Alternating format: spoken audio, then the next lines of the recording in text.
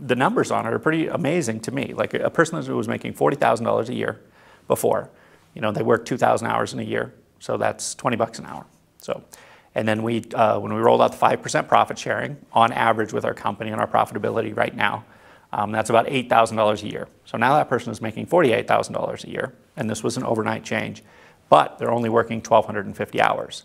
So if you do the math there, now they're making $38 an hour. So everybody went from, that person went from $20 to $38 an hour overnight, and then, they have this sort of compressed day. They get off at 1 o'clock. Their work week is better than most people's vacation week, and that is the idea. I mean, the idea of business is not, in my mind, it's not just about, this capitalistic pursuit of, maximizing profits, even for the customers that you're dealing with. What you're trying to do is you're trying to enhance their life experience, I guess, their quality of life. If you raise the quality of life, you've created value in that person's life, you're going to reap profits for that. But you can do that on your employee level as well, and you can do that on a societal level as well. And if all of a sudden you let people off at 1 o'clock and they can go to their kids' baseball games, because a lot of parents are working till 5, 6 o'clock at night, their kids are out at 2:30, it's this big problem. 50 years ago it wasn't a problem because you had one wage earner and you had another person that took care of the kids.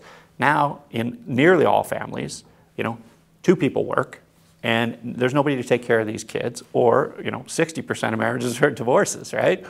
So society has changed, but all of a sudden we're stuck in this 8-hour workday mentality for knowledge workers.